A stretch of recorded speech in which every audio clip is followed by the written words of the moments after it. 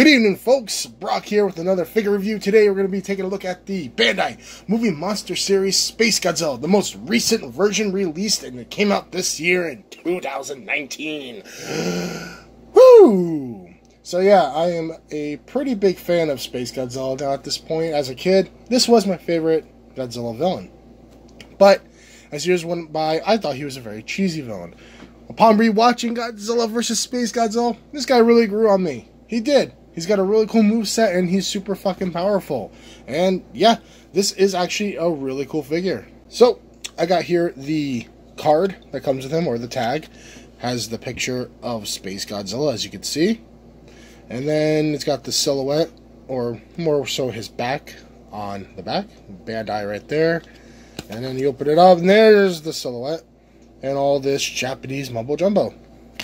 Pretty cool. I do want to point out the negative right off the bat, and that's the fact that he looks a little bit cross-eyed.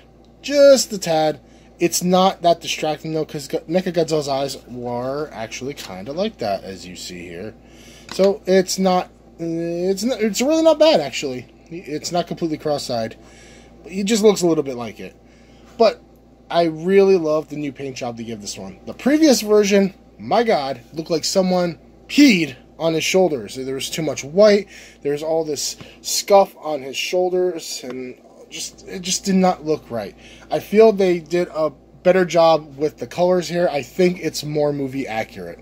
Back on the paint job, though, they did do a really nice job on the back here, on the dorsal plates. Very, very nice. But then they left one out. Now, on older versions of this guy, that is actually painted white. Not so much on this one, unfortunately. However, I gotta say, though, it's still very nice. The sculpt is, I think, almost perfect, man. I think this is really nice. You know, they got the circular knees sculpted there, and the skin itself just looks really good. You know, I can't complain about the sculpt at all. The head, everything is just fantastic on this guy. For his articulation, his head does fully rotate. And then the arms can fully rotate, but they're hindered by his huge thunder thighs. But they do have rotation, both arms there. And that is it. I, for the longest time, thought this guy actually had leg articulation. He does not.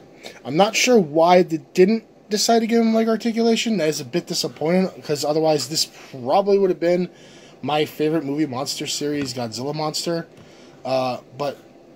That sucks that they didn't give him leg articulation. But honestly, overall, I think this is a really, really good figure. You know, you can't afford that SH Monster Arts one like your boy here can't. You can't afford the X Plus one like your boy here can't. You can't afford some of the older ones that are really expensive like your boy here can't. Alright, you get the picture. This guy is the most affordable one you're going to probably be able to get your hands on right now. Unless you try to find a different one in the aftermarket, which is still probably going to be a little pricey. Just look for this version more so. You know, if it's not SH Monster Arts or X Plus and you want a good vinyl Spacegodzilla, the most recent one here, this guy, is probably what I'm going to have to say go with. Because the other ones just don't really have an accurate paint job and, quite frankly, a shit paint job. Anyway, thank you for taking a look at my Bandai Movie Monster Series Spacegodzilla. Tell me what you think in the comments down below. Make sure you hit that bell notification. Subscribe to my channel if you haven't.